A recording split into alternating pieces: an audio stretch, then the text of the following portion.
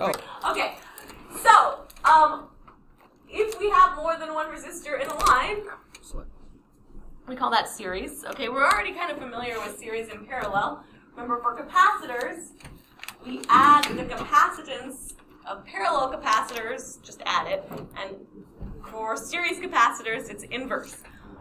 Fun fact, don't get confused, resistors work just the opposite, okay? But for sort of the same reasons. So, what has to be the same? Oh my god. Yeah, you're gonna need some essential oils. I have the plate. So what has to be the same? Essential oils and anti-vaxxer? You can't take this class anymore. I am fully vaccinated. As are all my children. Anti-vaxxer. Right, you don't need vaccines, you can just rub oil on it. You'll be so greasy no one will come near you, and then you can't get sick. Okay. What's the same through all of these? Current, right? If you're in series, that means you have the same current through everything because current is the same until it crosses a junction. Do you see any junctions here? Nope. Nope. Okay, so same current. So equivalent resistance, then you just add up the resistances, okay? So current in each resistor in series is the same. And remember, when we did the one for the capacitor, the equation was C is equal to Q over V, and those are the variables we were dealing with. Guess what it is for resistors? No. Which equation? Ohm's law. Okay, so we're always wondering what's the resistance, what's the current, what's the voltage, okay? So if current is all the same, but the resistances are different, what do we think about voltage? Same or different? Different, okay? So voltage of each is different. If you add resistors, that increases your total resistance if they're in series, okay? Here's the formal math. It's a summation. You'll be getting used to those now. Okay? So, let's try an example. Okay.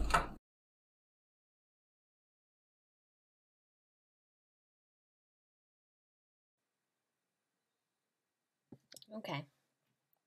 So, we want to know the current through each resistor, and because we know this is a series circuit, we know that the current should be the same through each resistor because this is an entire loop, and this means that the current goes all the way through. So the first thing we want to do is sum up all our resistors to get an equivalent resistance so that we can actually figure out what the current is. Here it's nice because since this is in series, we know we can just sum up the values. So 15 plus 4 plus 8, this is going to give us an equivalent resistance of 27 ohms. Then to find the current, we use Ohm's law. Ohm's law is just delta V equals IR. We're going to solve this for current, so delta V over R, and then plug in our values. So that's going to be 9 volts divided by 27 ohms. And that's going to give us about 1/3 of an amp, which is about 0.33 amps if you want to do it in decimal, but it's fine to leave it as a fraction too. Okay, so we made a little chart so that we can actually fill out all the currents, and we know since this is a series circuit that the current should be the same through all of these resistors, okay? And so we can just fill those into the chart. We know it's 1/3 of an amp or 0.33 amps for all of the resistors. Then we're going to have to figure out how to get the voltage, and once again we're going to use Ohm's law to do that. So we plug in V equals IR, but we're going to do it individually for each resistor. So for the 15 ohm resistor, we want to use the 15 ohm resistance, but of course since the current's the same through all of them, that's going to be the current of 1/3 amp. So 1/3 amp times 15 ohms, like there's our 15 ohms. 1/3 amp times 15 ohms is going to give us 5 volts. And here we're filling it out just so we have it. So 1/3 times 15, that's 5 volts. Okay, we can put that in our chart. Then we go on to our next resistor, which is the 4 ohm resistor. And once again, we use Ohm's law. So we use delta V equals IR, but now our delta V is for the 4 ohm resistor, and our resistance is 4 ohms. So 1/3 times 4 ohms gives us 4/3 volts. And we'll put that in the chart.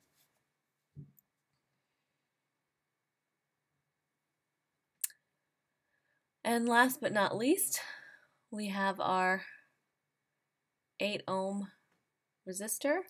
So we use Ohm's law for this particular resistor. That's going to be 1/3 amp times 8 ohms, which is going to give us a total of 8/3 volts. You can do this in decimal too, but it's fine to just leave it as a fraction. And now we have all of our voltages. Now it's important to remember that when you add up all of these voltages, 5 plus 4/3 plus 8/3, you should get the total voltage because of loop law. So we know if we do 9 volts, then we should drop 5 volts over the 15 ohm resistor, 4/3 of a volt over the 4 ohm resistor, and 8/3 of a volt over the 8 ohm resistor to give us a total of 0. So 9 minus 9 should give us 0. That means loop law, it's still working. So the other thing we want to worry about is the power. Now the power is equal to the current times the change in voltage.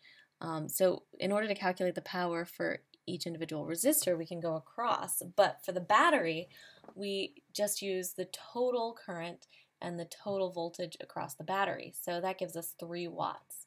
Now we can do this for each individual resistor by just multiplying the current times the voltage for that resistor. So if we just multiply the current times the voltage for the first resistor, we end up with 5/3.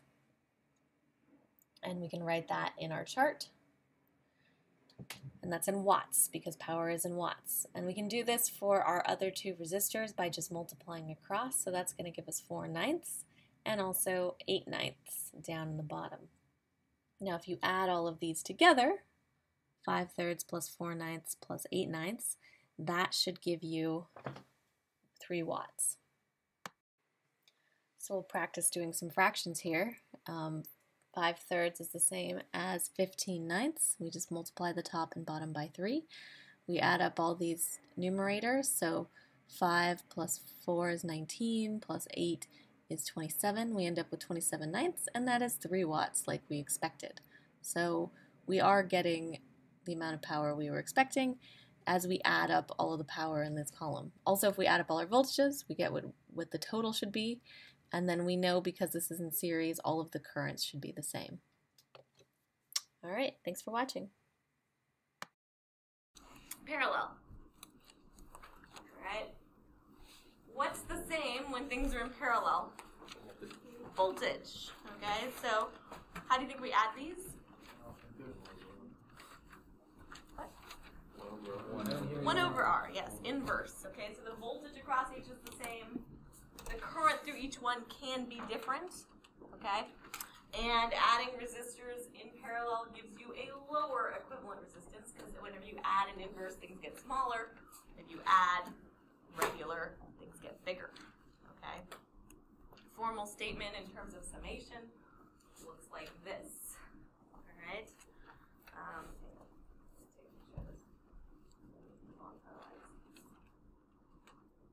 Erase it. All right. So we're going to. Okay, so once again, we're going to have this chart because we're still using the same 3 resistors, a 9-volt battery, and now we're just figuring out the potential, current, and power dissipated by each resistor, and then we'll add that up to get the total power. So we'll start by, once again, adding up the resistors so we can get an equivalent resistance. So in this case, equivalent resistance, since we're in parallel, means we have to add in inverse. So this is 1 over 15 ohms plus 1 over 4 ohms plus 1 over 8 ohms, all to the inverse. This gives us 2.3 ohms total. So if we rewrite our circuit,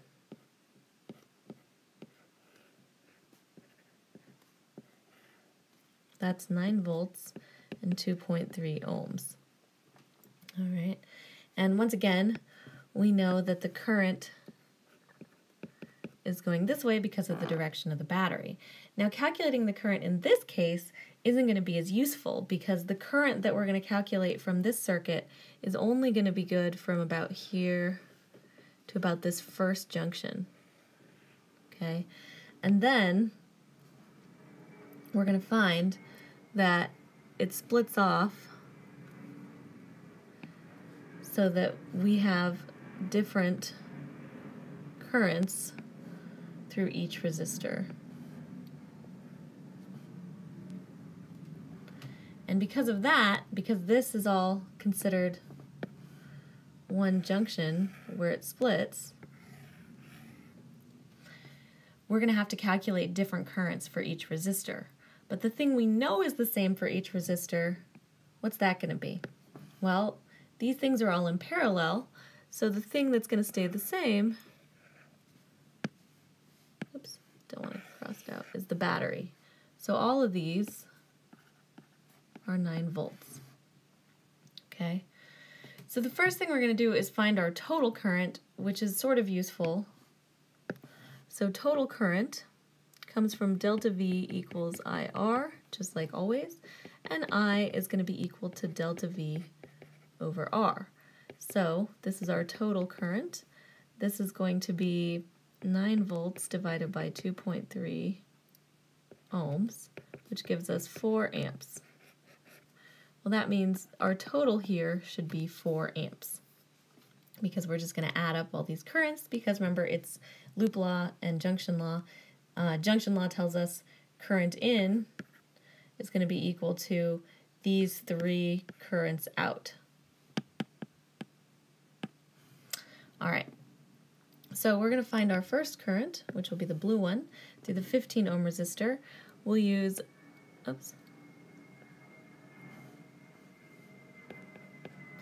I 15 ohms is going to be delta V over R. So that's going to be 9 volts over 15 ohms. So that'll give us 0.6 amps.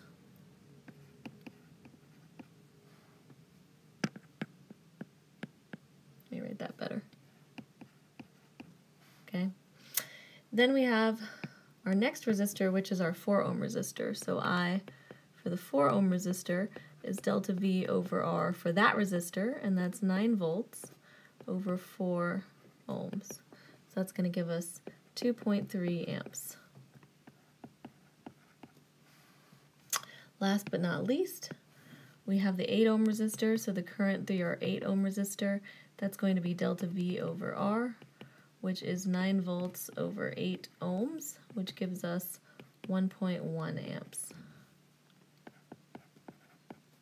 Okay, so we add all these up, and we have 1.1 plus 2.3, that gives us 3.4, plus 0.6 gives us, hey, look, it's 4 amps, and we know that this is a good total, and it worked. All right, once again, we know delta V is 9 volts across everything, and then we can also check out our power. Now, just like before, power is equal to I delta V.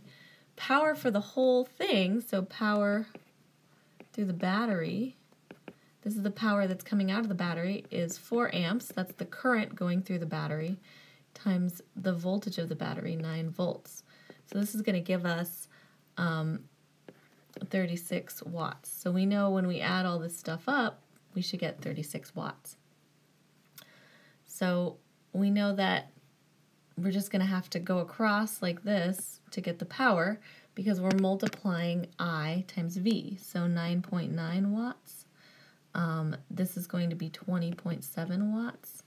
And this is going to be 3.6 watts. Now when you add all these up, they give you about 36 watts, give or take a decimal because of sig figs.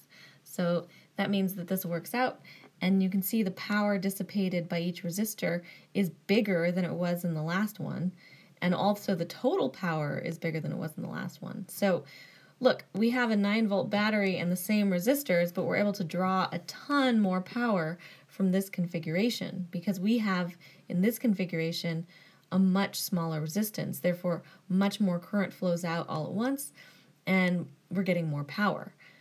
Now you're going to say, well, this battery is the same as the battery in the previous problem. The thing that happens here is your battery dies sooner. Okay, so there's only so much energy a battery can actually put out. So in this configuration, even though we have more current, more power, and the same resistors and batteries, the battery is going to be the one that gives out first.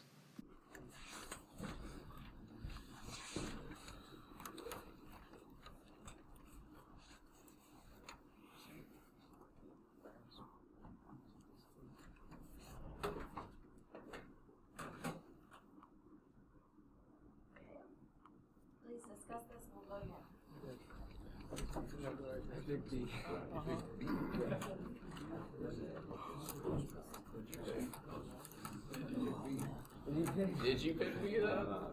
I thought the same B and then it's to understand.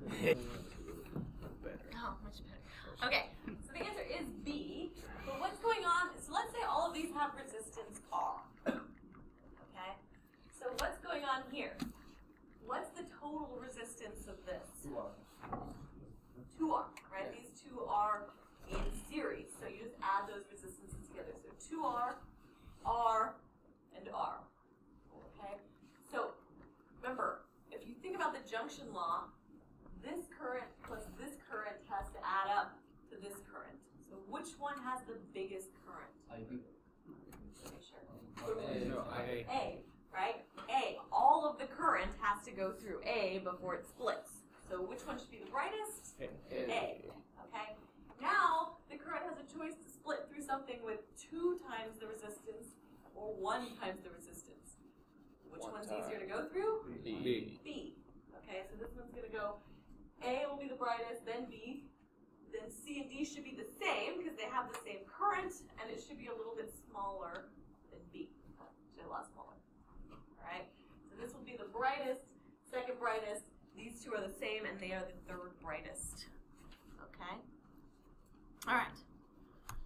So I want you guys to think about this problem, work on it. I'll come around, we can talk about it.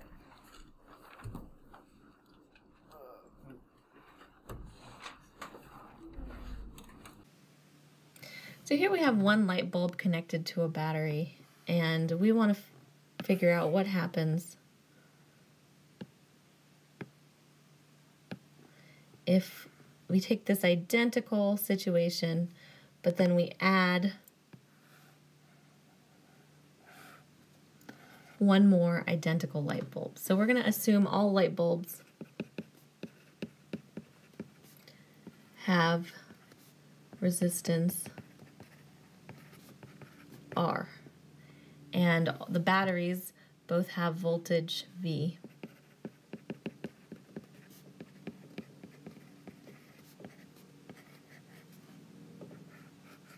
Okay, and so in this first situation, our total current is just comes from V equals IR. That's not too big of a deal. But the things we want to talk about are R equivalent, I total, so that's going to be the current coming out of the battery, the brightness, and the power dissipated. Okay, so looking at this, well, first off, we know how to add up resistors in parallel, right? So if this is R and this is R, R equivalent is going to be 1 over R plus 1 over R inverse, which is going to be 1/2 R. So this is going to be smaller than R. All right. The current, it turns out, because we have the same voltage across each resistor, meaning if this is 9 volts here, this is 9 volts here, and this is 9 volts here, just like if this is 9 volts, this is 9 volts, that means that we're going to have each resistor is still going to have the same voltage across it, And because it has the same resistance, they all should have the same current. So current total here is I, but current total here is 2I, because you have to, this current has to split and be I through here and I through here. Now, if that's true, then from junction law, we know we have to start with 2I so you can split and still get I. So this is 2I, and that means the total current gets larger. The brightness, however, should stay the same, because this bulb, and this bulb all have the same current running through them, even though this total circuit has more current than this total circuit. So this should be the same.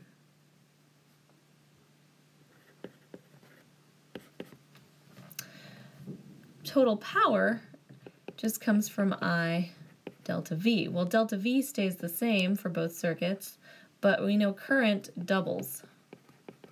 So that's just going to be 2 times power from your original circuit, so this gets larger. Okay, thanks for watching. Alright, so let's find some equivalent resistances. And the main strategy here is always add up the stuff that is most obviously in series or parallel first. So first we're going to just label some stuff. R1, R2, R3, and R4. Then we'll start by looking for the thing that is most obviously in parallel.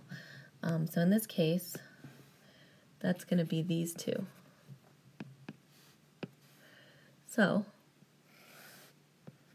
we're going to write this out and redraw the circuit. So we're going to call our equivalent resistance R34. That's going to be 1 over R3 plus 1 over R4 inverse. That's going to be equal to 1 over 90 plus 1 over 45 inverse, which gives us 30 ohms. So we redraw our circuit.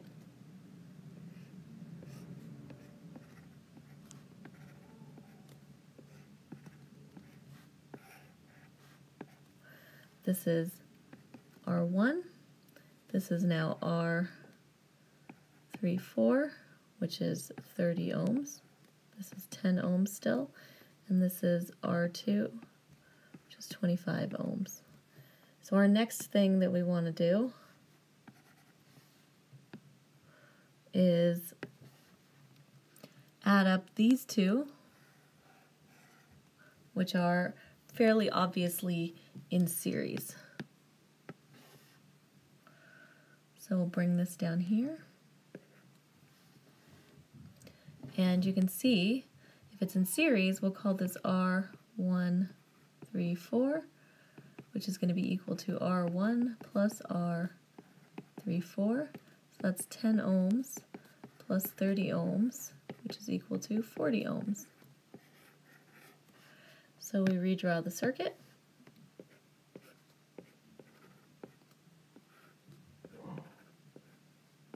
Now when you get better at this, you don't have to redraw the circuit, but it's good practice right now.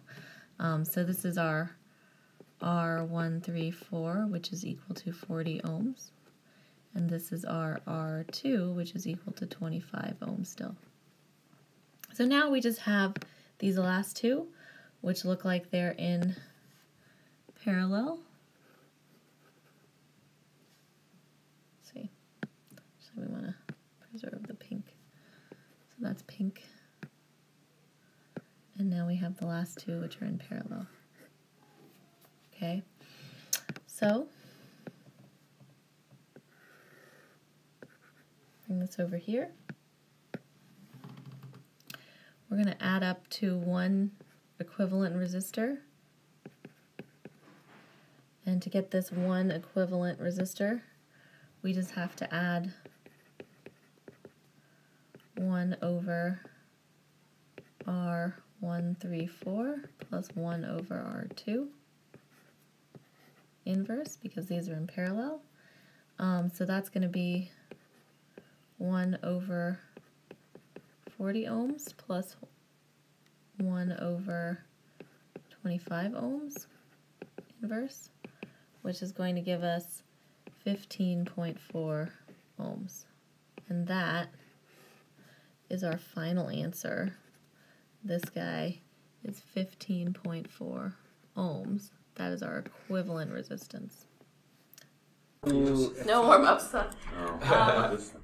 We just want to know, so what happens to the brightness of the bulb? Okay, what happens to the bulbs? They get dimmer. They get dimmer. Which ones? A and B, because they're already turned on and then you can Okay, so what does this look like before we flip the switch? A, B. This bulb and this bulb, and are they the same brightness or different brightnesses? Same. Same, okay. So this one and this one, okay, well, just same brightness, okay. Once we add this bulb, though, what happens to the brightnesses? Like, which is one of these brighter than the others? A. Why is A brighter? Closer to the battery. Before the junction. Before the junction. So before the current splits. Okay? So if this is a particular brightness, how bright should this be relative to that one? Same. Not half, right? Are these the same brightness? Yes. Yes, because these are the same resistance, so the current splits in half. Okay? So these each get half the current. These will both be this kind of bright, and this one will be a different brightness. Because this one gets all the current, these each get half the current that that one gets. What happens to the total current?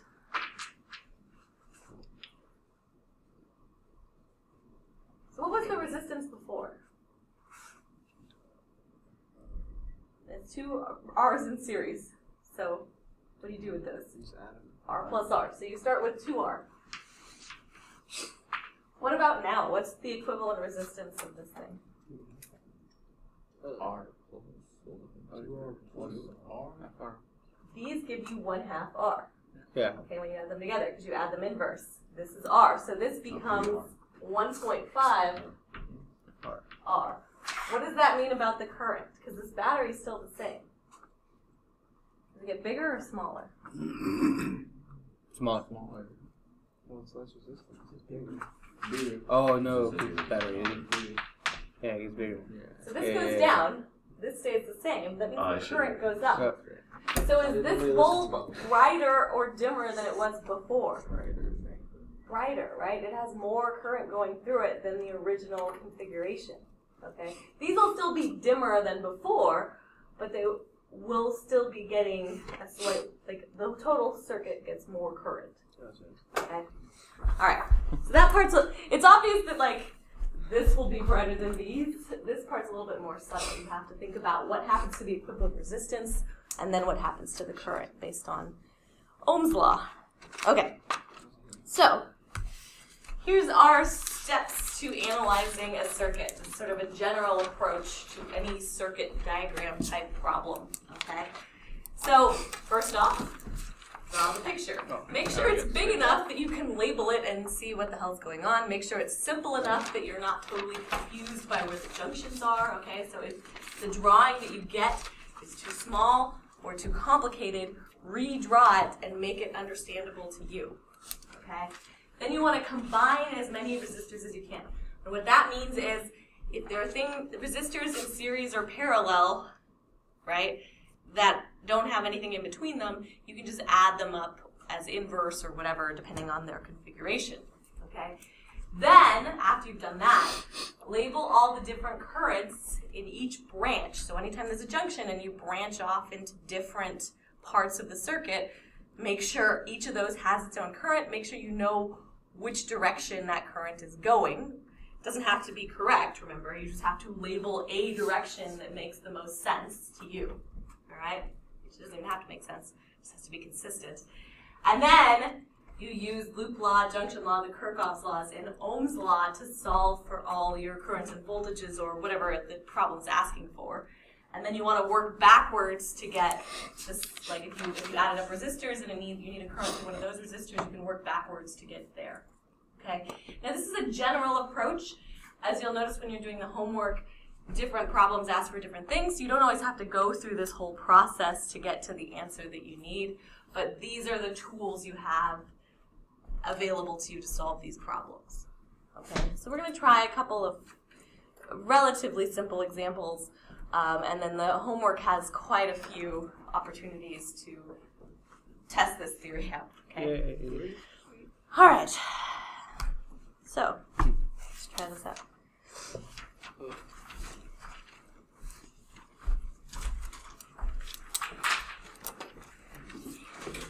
Okay. All right, so the first thing you do when you see just a lot of resistors is try to combine as many as possible. So we'll start by combining these two. So we combine these two, and then we have to redraw the circuit. Now remember, when you get better at this, you don't always have to redraw the circuits, but this is a good practice for right now because we're all new at this. So here we still have our 6 ohm. Here's our battery. Here's our 15 ohm.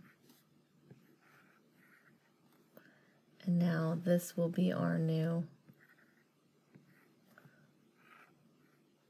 Remember, these are in series, so it's 6 plus 4. This is 10 ohms. All right. 15 ohms. 24 volts. Okay. So that's the first combination. The next one we can combine, probably 15 and 10. Okay, because you'll notice you can't add anything to this 6 ohm resistor because it's next to the battery. So anything you do, the battery's in the way, and you can't add the battery as a resistor. So here we're going to go over here. Now we have 6 ohms and our new combined, and this one we have to do 1 over 15 ohms plus 1 over 10 ohms inverse is equal to 6 ohms.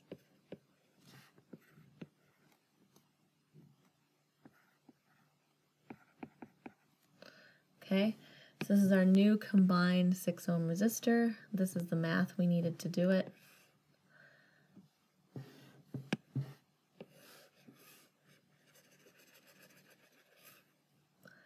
And now we want to combine our last 2 resistors, which is this 6 ohm and this 6 ohm, so that we end up with just a resistor, and these are in series, so this is a 12 ohm resistor, 24 volt battery. Okay, so that's how we get the full equivalent resistance. Our equivalent resistance is 12. Now we want to figure out the current through and potential difference across each resistor, and to do that we're pretty much going to go backwards. So we'll start by figuring out the current, and that's going to be the current through this whole thing.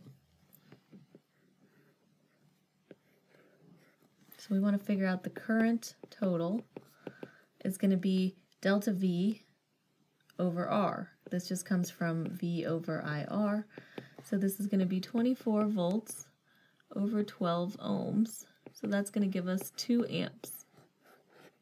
So we have 2 amps. Now, this is the same current through here because we're still in series. So this is still 2 amps. So we know we have 2 amps here and 2 amps here. But because we don't know the voltage now, because these resistors have split from the equivalent, we can use this to find the voltage, okay? So we're going to figure out the voltage here. And remember, voltage is equal to IR. So we have a current, we have a resistance, we can easily figure out the voltage. And the voltage is going to be 12 volts here and 12 volts here, because 2 times 6 is 12 and 2 times 6 is 12. All right, and this makes sense because 12 volts plus 12 volts is equal to 24 volts. Then we're going, so we're still going backwards. So we'll go back to this one. All right, well, we noticed this 6 ohm resistor has been split up again into the 15 and the 10. So we can bring back the 12 volts. All right, so 12 volts, 12 volts. This is still 12 volts as well. This one is still 2 amps because remember, this current is the same from here to here, but then you hit this junction over here, and so we can expect different currents from here to here and all through here. Okay, so that's a split current, but we kept, remember, we kept this voltage. All right, so if we want to find our new currents, we just use delta V equals IR, and current is delta V over R. So here, delta V over R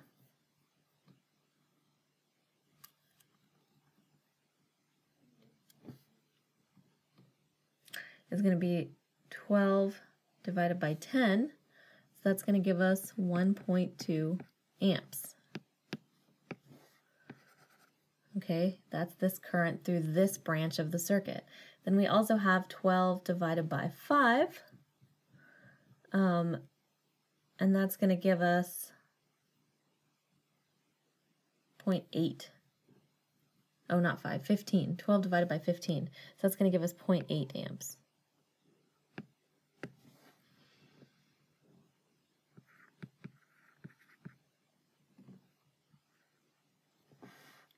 Okay, so now we know all of these, but we still have to split up this last resistor. So we go over here.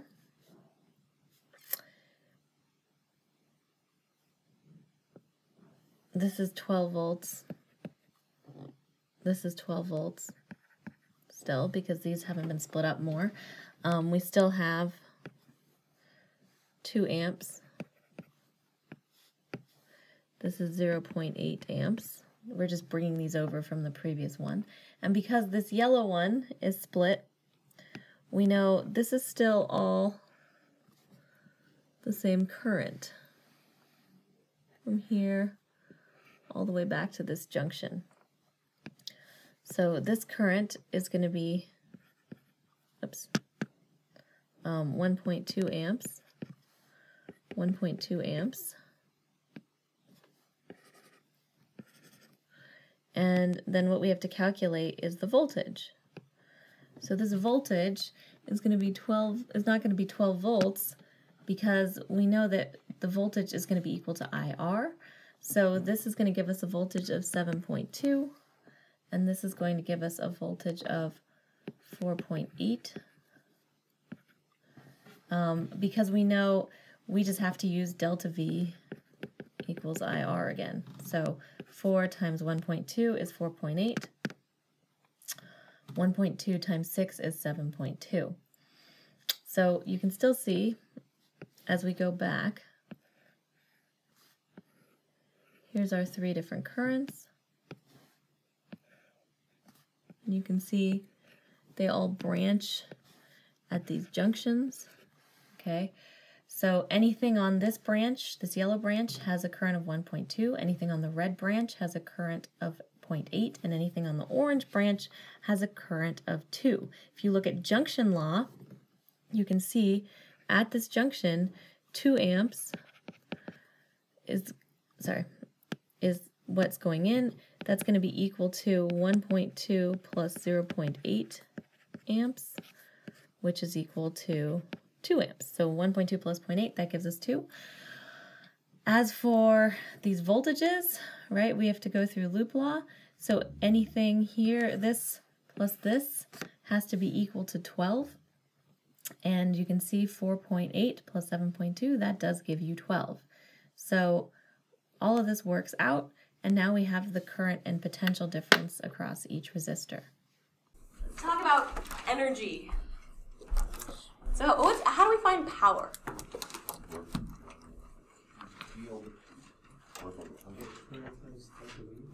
Current times the potential, right? Current times voltage. Power is current times voltage.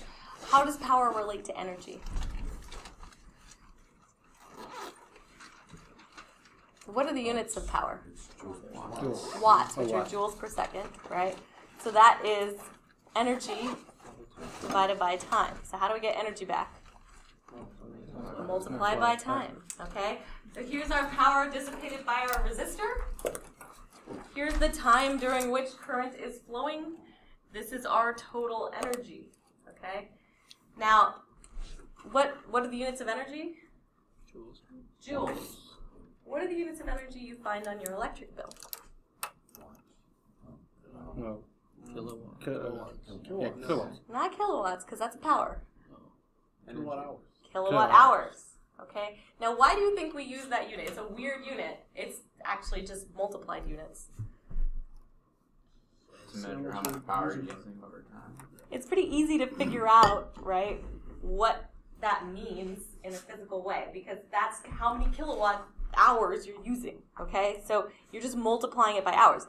Now, having things in terms of seconds is useful from a physics perspective, but if you're talking about turning on a light bulb, you're not going to turn on your light bulb for 10 seconds, okay? It's going to be on for probably on the order of hours. If you're doing laundry or washing dishes, those are things that use power on the order of hours. So kilowatt hours is a convenience unit that helps us calculate in a more logical way what our power use is. Okay? And so you can read that off your meter.